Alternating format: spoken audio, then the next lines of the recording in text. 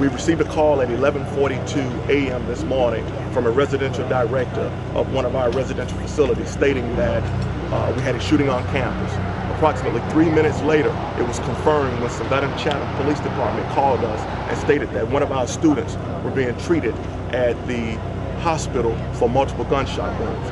At that point, Ms. Haywood sent out the alert tone, which is our SSU alert, notifying everyone that we had a lockdown situation and that we were locking down the campus. At that point, we called out a call of service to the other municipalities to help us out. We called the Georgia Bureau of Investigations, we called Savannah Police Department and asked that they deploy their SWAT team as well as forensics, and we called out Thunderbolt Police Department and Thunderbolt Fire. They all deployed on campus, and at that point, we got to where we are now.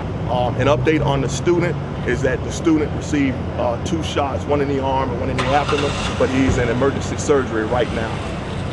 We also had a separate injury involving an automobile accident where one of my officers were involved in that accident and had to be taken to the hospital for the injuries that she experienced. What was one of your first priorities when y'all found out about this? Right. So, certainly to lock down the campus to protect the integrity of the investigation so that the police officers could do their work and hopefully apprehend the suspect who's responsible for this, and most certainly also for the safety of our other students and employees here on the campus.